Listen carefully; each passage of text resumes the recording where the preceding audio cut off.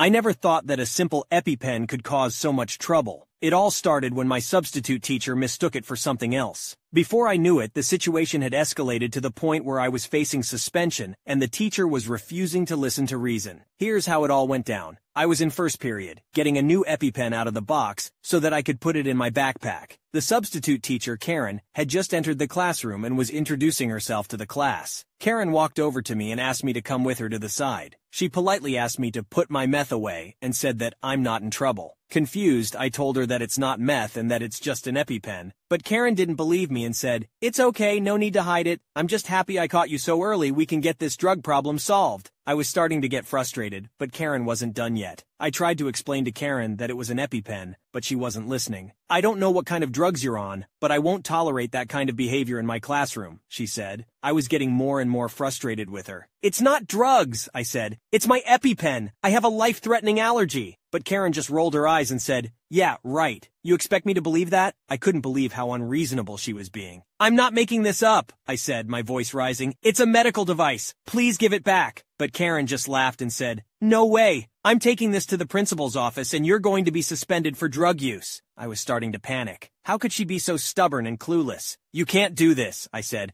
"You're making a huge mistake." But Karen just sneered and walked out of the classroom, holding my EPI-PEN triumphantly in her hand. I started to pull up articles on my phone to show Karen that it was an EPI-PEN. "Look, see, this is what an EPI-PEN is. It's for people with allergies," I said, showing her the screen. But Karen just shook her head. "I don't care what you say. That's meth, and I'm taking it to the principal's office," she said, starting to walk away. I couldn't believe it. I was so angry and frustrated that I just yelled, "You're wrong! You're so wrong! How could you be so stupid?" Karen stopped in her tracks and turned around, her face red with anger. "Excuse me?" she said, her voice dangerously low. "You heard me," I said, my voice shaking with rage. "You're so stubborn and clueless that you can't even admit when you're wrong. You're a terrible teacher, and you have no idea what you're doing." Karen's eyes narrowed, and she took a step toward me. "You're going to regret saying that," she said, her voice cold. "I'll make sure of it." We stood there for a moment, staring each other down. I was shaking with anger and fear, and I could feel my heart racing in my chest. But I didn't back down. I knew I was right, and I wasn't going to let Karen get away with this. I started to feel defeated. Karen wasn't listening to reason, and I felt like there was nothing I could do. I thought I was going to be in serious trouble. But then, I remembered something my regular teacher had told me. "If you ever have a problem with a substitute, go to the principal's office. They'll be able to help you." I decided to take my EPI-PEN and go to the principal's office. When I got there, I explained the situation to the principal. "This is an EPI-PEN," I said, showing her the device. "It's for my allergies, but the substitute teacher thinks it's meth, and she took it away from me." The principal listened patiently to my story and then nodded. "I'll take care of it," she said. "You go back to class and I'll talk to Karen." I went back to class, feeling a little bit better. Karen was still there, but she seemed a little bit more subdued. She didn't say anything to me, and I didn't say anything to her. The rest of the class went by quickly, and soon it was time for lunch. As I was walking out of the classroom, the principal caught up with me. "I talked to Karen," she said. "She realizes now that she made a mistake. She's very sorry." I didn't know what to say. I was still angry with Karen, but I also felt a little bit relieved that the situation had been resolved. "Thank you," I said to the principal. "I appreciate it."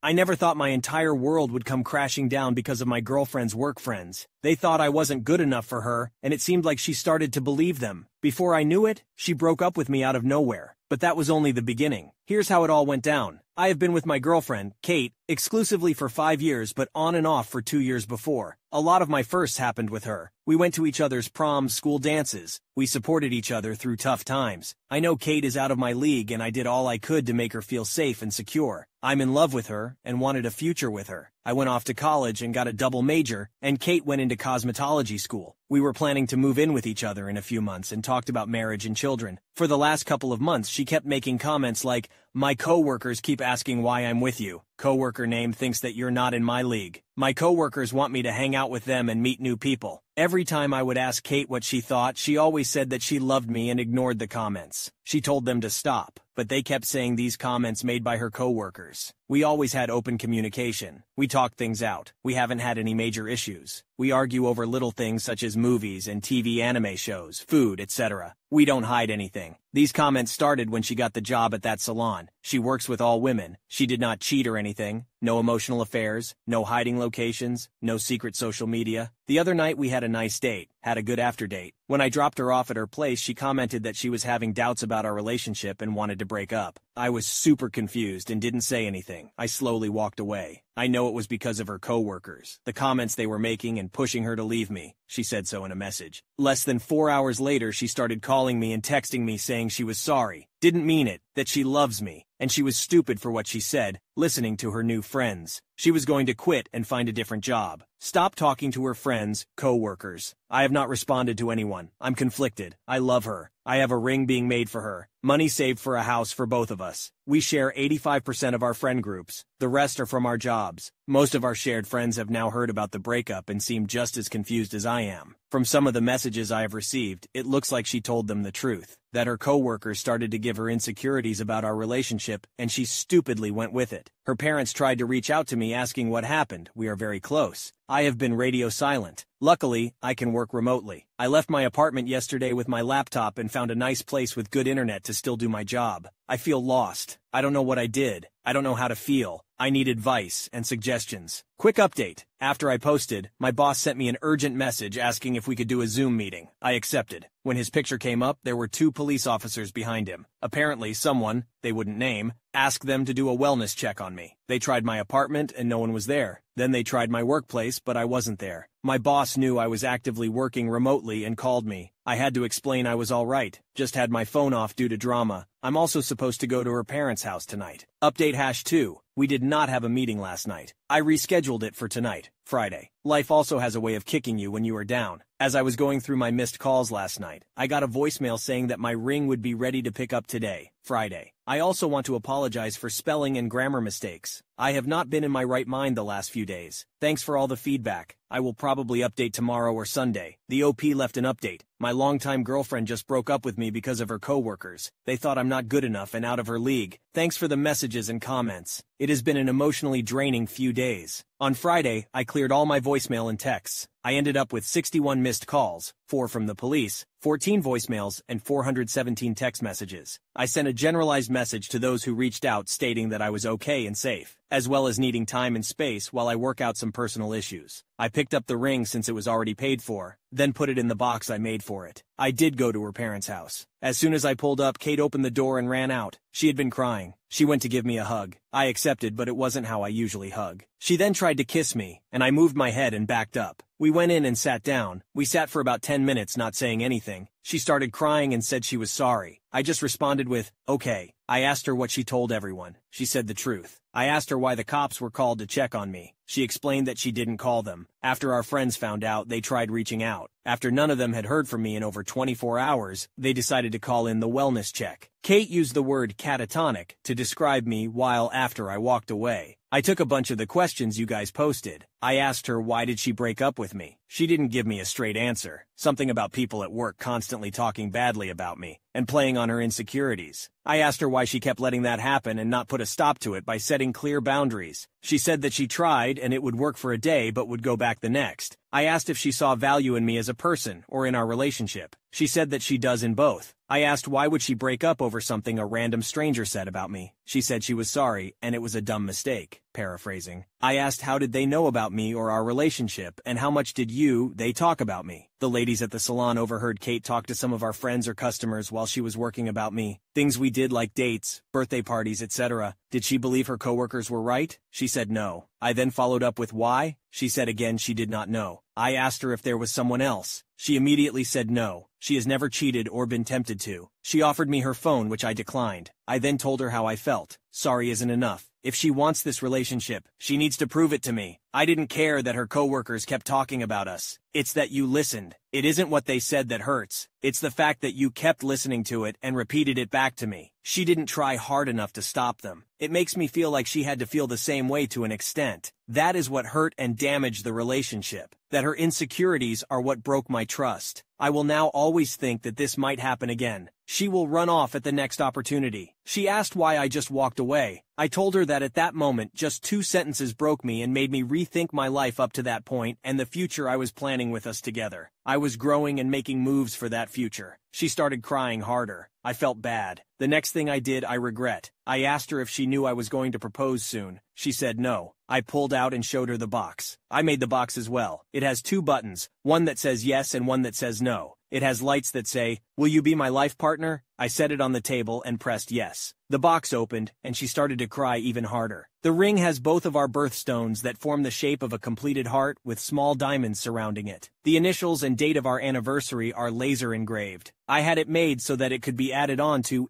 when we had kids. Her parents were there but were more just to make sure things kept civil. Her mom was crying and her dad looked angry but not at me. They both made comments about the ring box. I told her that the future I had planned was not going to happen anymore. We need to give each other space. At least 3 months of no communication. We need to take a step back and look at who we are and what we want moving forward. After that, we will see where we are at. But this is on my terms and timeline. I can't return the ring, so I don't know what to do with it. I might end up just giving it to her if things don't work out after 3 months or longer. She said that most of our shared friends told her off and blocked her. Her parents are angry, and her little sister hasn't talked to her since the first night. I said I'm sorry, but actions have consequences. I wished her the best, thanked her parents for all they have done for me and hugged them. I knocked on her little sister's door. I've known her all of her life, thanked her as well, hugged her and left. I have 4 months left on my lease. I'm thinking of possibly moving when it expires. Tonight I'm hanging out with a good friend, Mr. Johnny Walker, just for tonight. I will get my life going again tomorrow. I don't know if there will be another update or not. The OP ended up leaving the following update. Not sure if anyone will read this, but if things didn't go down the way that they did, I would have asked her to be my wife tonight at midnight. Our first date was on Leap Day. We would have been married on Leap Day of next year. 2 months later, OP left the new update. Hello world, this is a follow-up. I have had many people reach out and ask how I am and for an update. Thank you all for your love and support. To the negative Nancys, sorry if your name is actually Nancy, I hope you stub your toe in the dark one night going to the bathroom. This may be my last update on my situation. I'm going to try to keep things in a timely order. After my last post, I tried getting my life back together. I had limited contact with my ex up until about a week ago. That jumping ahead though. I did like I said I would do. I did some self-reflection, some therapy sessions with my therapist who I have been with for a while, and hung out with friends to get me back on track. It was working too. I got to the point where I wasn't always thinking about Kate all the time. I did feel down about things sometimes, but I was really getting myself back. I also threw myself into my work, but my therapist said it was unhealthy, so I cut back to a more normal schedule. From what I learned about Kate during this time, she was also able to get into therapy. She quit her job and left in a way that burned all bridges to her ex-co-worker's petty island. She has a different job in a different field and is planning to go back to school in the spring. She would ask our shared friends, they did not just drop her and were there for her when she needed them, if they had seen me and how I was. They would usually just say, doing well and living. I actually ran into her a few weeks after the breakup and my heart skipped. She did not look like the woman I knew. She looked defeated and down. She was out with some of her other friends and I could tell she was faking the smile and laughter. She did not see me. It did make me sad to see it. I still have the ring. It is in a safe spot. The box I was able to modify and gave it to another friend to use. She said I should sell it, but I declined. So overall things were getting better. I was still going to hold firm on the no contact, but life doesn't always happen that way. Several things prevented that. We ended up seeing each other face to face 2 times, one being her little sister's play for school. I had Pinky promised her I would be there and you can't break Pinky promises. The second was a mutual friend's birthday. We kept our distance but did do some small talk and blended into the environment. But things changed for me and our situation about a week ago. I still don't have much memory of the day, but this is what my friends have told me. For about a month now, I have been getting migraines right behind my eye. It would make my vision blur. Thinking it was nothing and was because of all the stress and events in my life, I ignored it. I was out with 2 of my friends walking around talking and shopping. I wasn't feeling well but was still having a good time out. They said we were just walking along when I slowed down, wobbled, and almost face-planted. My friend caught me. I then had a seizure for about a minute. Someone called the medics and I was rushed to the hospital. Long story, somewhat shorter. They ran a bunch of tests, and it turns out I have a brain tumor. I think it is called a glioma SP, that my docs believe they can get out. We are currently waiting for a second opinion. I'm still in the hospital and should find out soon when the surgery will happen. My friends called everyone they could, including Kate and her family. She showed up with her family. I missed them. She was the first person I thought about when I woke up and when I heard the news. We have talked very deeply over the past week. She is actually my one guest I'm allowed to have. She is passed out on the uncomfortable seat bed thing they have. I'm not sure what we are. I do still care about her and love her. The plan moving forward is when my lease is up, I'm not going to renew it. Her family has invited me to move in and take care of me if things go well. I have accepted their offer after much consideration. I won't be able to drive for a while. I'm honestly scared, but I have a good support team behind me. My affairs are in order for the worst case. Thanks for reading this far. I hope you all have an amazing day/week/month/year/life. Please do me a favor and tell the people in your life that you care about, that you love them, and give them a hug for me. You never know what life is going to throw at you. But things changed for me and our situation about a week ago. I still don't have much memory of the day, but this is what my friends have told me. For about a month now, I have been getting migraines right behind my eye. It would make my vision blur. Thinking it was nothing and was because of all the stress and events in my life, I ignored it. I was out with two of my friends walking around, talking and shopping. I wasn't feeling well but was still having a good time out. They said we were just walking along when I slowed down, wobbled, and almost face-planted. My friend caught me. I then had a seizure for about a minute. Someone called the medics, and I was rushed to the hospital. Long story somewhat shorter. They ran a bunch of tests, and it turns out I have a brain tumor. I think it is called a glioma, SP, that my doctors believe they can get out. We are currently waiting for a second opinion. I'm still in the hospital and should find out soon when the surgery will happen. My friends called everyone they could, including Kate and her family. She showed up with her family. I missed them. She was the first person I thought about when I woke up and when I heard the news. We have talked very deeply over the past week. She is actually my one guest I'm allowed to have. She is passed out on the uncomfortable seat bed thing they have. I'm not sure what we are. I do still care about her and love her. The plan moving forward is when my lease is up, I'm not going to renew it. Her family has invited me to move in and take care of me if things go well. I have accepted their offer after much consideration. I won't be able to drive for a while. I'm honestly scared, but I have a good support team behind me. My affairs are in order for the worst case. Thanks for reading this far. I hope you all have an amazing day/week/month/year/life. Please do me a favor and tell the people in your life that you care about, that you love them, and give them a hug for me. You never know what life is going to throw at you. Mini update. I'm being moved to a better hospital that has the doctor they asked the second opinion of. He is one of the top-rated surgeons in the area. Surgery should be happening maybe Tuesday. Things have been rough. I had some side effects again from the brain tumor. I'm going crazy slowly. I can't do anything without someone with me or helping me. I feel like this room is getting smaller. The only thing that has helped is friends coming by quickly or just checking in. My boss has been cool. He has promised my job is going nowhere and is helping on his side of things with insurance/leave/disability. Kate's sister made me promise I would be okay. I'm afraid of breaking that promise. Thank you all again.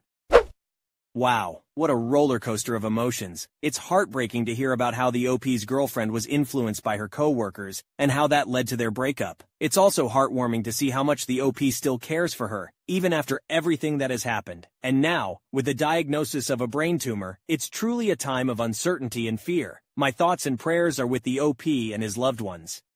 I never thought I'd see the day when my 19-year-old sister would marry her 36-year-old high school teacher. I tried to warn my family, but no one would listen. Now, 1 year later, I'm sitting in my car outside their house with a plan to save my sister. Here's how it all went down. My younger sister is getting married to her 36-year-old high school teacher in a few days, and everyone seems okay with it. She graduated a year ago, and they told us they were dating almost immediately after graduation. I was shocked and angry, but everyone around me was happy and supportive of them. The teacher divorced his wife 2 years ago and started paying attention to my sister. He spoke to her after class regularly and paid special attention to her studies. I thought this was weird and talked to my sister about it, but she told me he was helping her because she was the best student in her class, which she was. A few months ago, only a few months into their relationship, they announced that they were engaged. I tried talking to my parents about their age difference and other concerns, but they didn't want to hear it. I talked to my sister, and she told me she is happy and loves him. We live in a small town with a close-knit community, and everyone else is supporting their marriage. I'm feeling useless right now, and I am angry at myself. I was unable to protect my sister, and I feel like I failed my duties as an older sibling. I hate everyone around me. How do they not see what's going on here? The OP left an update. The marriage happened. I contemplated not going to the ceremony, but I didn't want to hurt my younger sister, so I went reluctantly. My blood was boiling though throughout the whole thing. Everyone who came to the ceremony congratulated them. I couldn't even look the teacher in the face because I was so angry at him. I hated the whole thing. I'm leaving this town tomorrow. I had some interviews lined up and got selected in one. It's in a city and I'm moving tomorrow. I can't stand these people. My parents think that getting married to a good guy with a stable job is the best thing that could have happened to my sister, and my relatives agreed. He groomed her. Why doesn't anyone else see that? I wanted to scream at everyone. When I told my sister I was leaving, she cried. I reassured her and told her that I wasn't angry at her. I made it clear to her that she could contact me anytime under any circumstances and that I'd be there for her. I bought her a phone and told her that I'd talk to her regularly. I tried to not antagonize anyone because I want them to reach out to me if anything happens. It was very hard to do. I came very close to fighting several people. My sister was a star student. I always thought that she would go to a big college and become someone significant. But now, she's going to be a housewife. That thought is destroying me. I wasn't harsh on her because I'm hoping that she wakes up soon, and I want to be there for her when that happens. I want to support her and see her full potential, and I'm wishing it happens soon. A commenter asked about the OP's advice to her sister regarding not having children. The OP replied, I told her not to have children until she's sure. She has a contraceptive implant and I told her not to get it removed for at least a couple of years. I told her to tell me if anyone ever pressured her to have it removed. I really hope she follows my advice. The OP also addressed the comments defending the teacher's actions. People like you are the problem. She was groomed since she was 16. Why can't you people see that? I wouldn't have any problem with her choices if she wasn't coerced into them. Him being an older man isn't my issue here. Him being her teacher is. Also, I don't think that being a housewife is bad. What I don't like is that the choice of something more is being taken away from my sister. Lastly, the OP explained why she bought her sister a phone. As for the phone thing, my parents did not allow my sister to own a phone. She had to use the landline if she wanted to talk to people. That's why I bought her a phone. The OP gave another update 1 year later. I wanted to share an update on my sister's situation since it's been a year, and the situation has changed significantly in a positive way. Since the marriage a year ago, I've made it a point to talk to my sister regularly on the phone that I gave her. A few weeks in, her husband started pushing her to be in a traditional wife role, which created a wedge between her and her friends, but I made sure to keep in touch and to visit her once every month. Her husband did not like that, but he tolerated it to keep up appearances. To deal with my frustrations, I joined a gym and started working out. Luckily, my boss at my job turned out to be a great lady who listened to me and gave me a lot of support and advice. She told me I could call her when I needed help, and became my mentor and an older sister I could lean on, while also paying me well. Some months into the marriage, her husband managed to domesticate her completely. She stopped going out almost entirely and had very little independence, and he tried to start separating my sister from me. However, because I kept a good and consistent relationship with her, he wasn't able to do it. A couple of months ago, he started hinting to my sister about wanting kids, but I kept repeating to my sister that she should not have children until a few years into the marriage. Last month, he told her directly that he wanted children, and my sister told him that she wanted to wait. He started pressuring her to get her contraceptive implant removed. So last week, I went back home to talk to him. I always try to be polite to him whenever I visit their home so that he doesn't have any ammo to try to separate us. During conversation, I brought up that he was pressuring my sister to get her contraceptive implant removed. It escalated into an argument with him saying that he had a right to have children with his wife. When I didn't back down, he got frustrated and took a swing at me, which didn't connect properly. I didn't hesitate in punching him back in his face. He fell backward and started howling in pain. I wanted to do that since this whole ordeal started, and it was satisfying. I think him hitting me was my sister's wake-up call. He called the cops and told them that I assaulted him. Fortunately, I make sure to record everything whenever I visit their home. I use my Apple Watch for this, and it's a great tool for stealthy audio recording. I called my boss and told her about what happened, and she promised to send a lawyer just in case. When the cops arrived, my sister took my side, which surprised her husband. With me being a woman, and with the recording, the cops also took my side. The lawyer arrived after that, and I told her husband that I was taking my sister with me. He tried to protest, but the lawyer warned him that I would press charges if he stopped my sister from leaving. He reluctantly let her go, and she has been staying with me for the last week. My parents were furious when they found out that my sister left her husband. They did not seem to care that he hit me, probably because I stopped talking to them. I am still talking to my sister about what she wants to do, and will probably start divorce proceedings in a few days. Her husband and my parents have been trying to call and get her to come back, but I've made sure that she doesn't talk to them without me present. Throughout the whole thing, my boss has been super helpful, and has been giving my sister advice about what she could do next. I know that I'm super lucky that my sister managed to wake up so soon, and that I've had support from people like my boss. Throughout the whole of last year, I was worried about how my sister was going to end up, but I am elated now.